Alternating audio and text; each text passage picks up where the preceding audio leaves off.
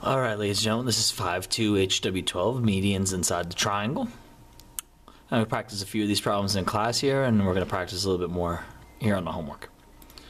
So, with number one, we have find x if UG from here to here is x minus 5, and UL, the entire thing, is negative 2 plus x. So, what we did in class, we took this line and we made it more of a number line here. Like that. And that was to help us label and be able to see things a little bit better. So from here to here was 2/3 of the line, and then from here to there was 1/3 of the line. So the 2/3 piece, the UG, is the bigger one of the altitude, the bigger piece. So the bigger piece of x minus 5 goes right there.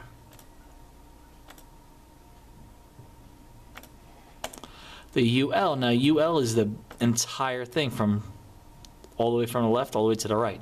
So that'd be negative 2 plus x. And that's from this endpoint all the way to here. That's a negative 2 plus x. We got to find this piece. Now x plus 5, that's the big 2/3 piece. And this is the 1/3 piece. So to go from 2/3 to 1/3, we have to just divide everything by 2. So 1x divided by 2 gets you 0.5x. And negative 5 divided by 2 is negative 2.5. That's the value, or the algebraic expression, of that 1/3 piece. This guy is half the value of this. Now to make our equation, we just add the x minus 5 plus the 0.5x minus 2.5. We're going to add these two pieces and set it equal to the big piece. So we have x minus 5 plus the 0.5x minus 2.5. Those two pieces added together, and set it equal to the big piece.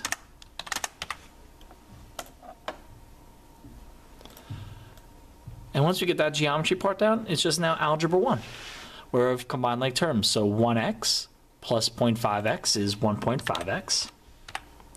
Negative 5 minus 2.5 is minus 7.5. And it's equal to negative 2 plus x. We then use inverse operations. I would subtract x from both sides, so we get 0.5x. Make it equal to 2, negative 2. So all I do is subtract x from both sides. Now I'm going to add 7.5 to both sides, and we're going to get 0.5x is equal to 5.5. Because all we did was just add 7.5 to both sides. Negative 2 plus 7.5 is positive 5.5. And then we divide both sides by 0.5, and we're going to get x equals 11. And we can put that into the calculator, find that out. So number one is x equals 11. Because that's our goal. We want to solve for x. Now to find the exact lengths, all we got to do is put 11 in for x, and we can find out the exact lengths of each piece of the altitude and also the altitude itself. All right. So let's move on to problem number 2. So problem number 2 says, find x if JU is equal to x. So the 2/3 part is x. And US, which is the 1/3 part, is x minus 1. So let's put it on the number line. The 2/3 part is x. So that big piece is x. And then the US, that's 1/3 part, is x minus 1. Now they're not telling us the big part. But that's okay, we don't need it. Because we know the big part, or the big piece, is 2/3, and the small piece is 1/3. And all we got to do is double the 1/3, and it's going to be equal to 2/3.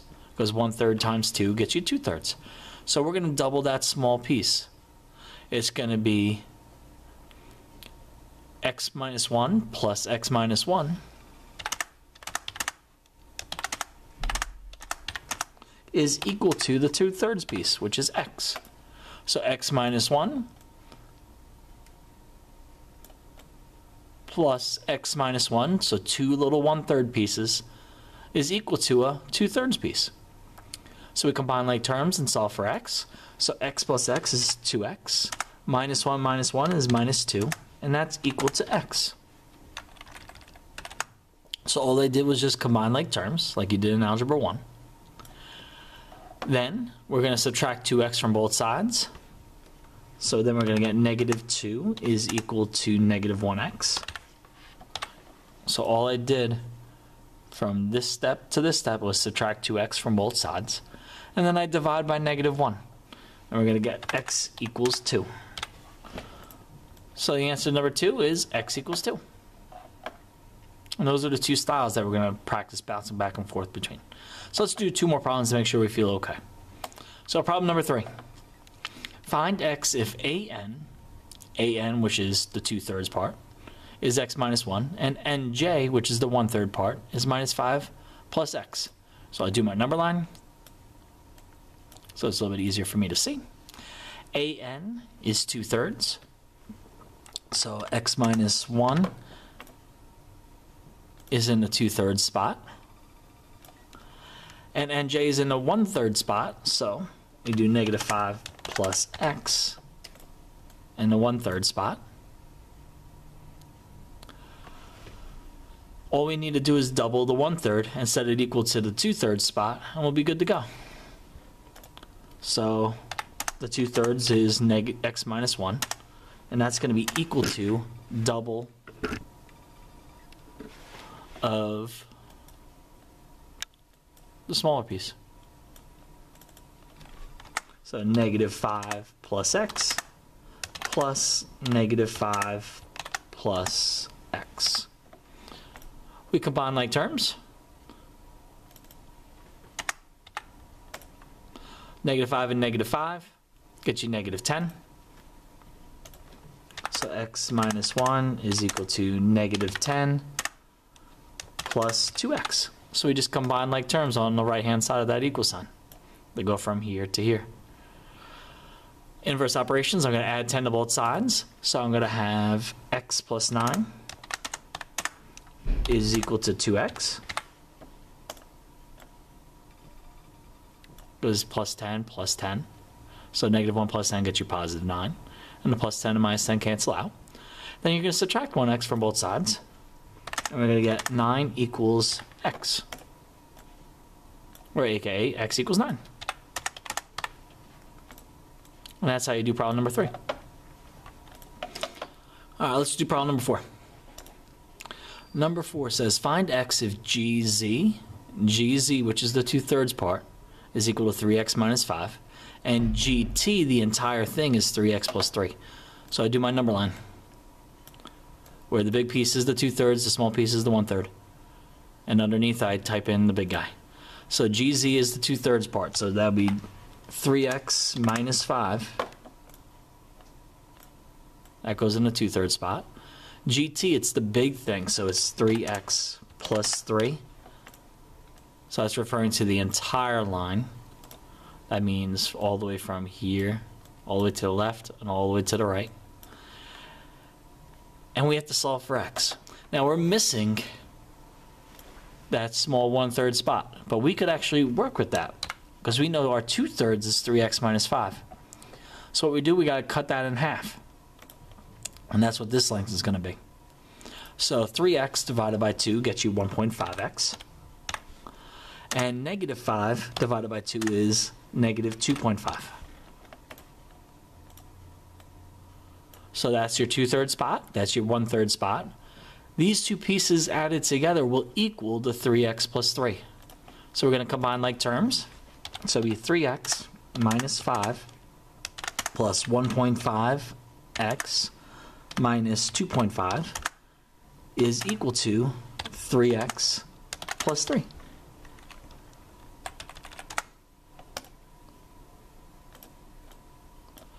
This piece plus this piece will equal that big piece.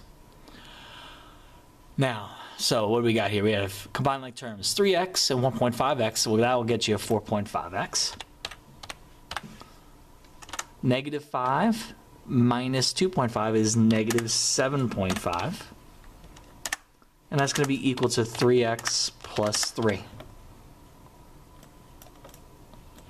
So all I did from this step to this step was combine like terms.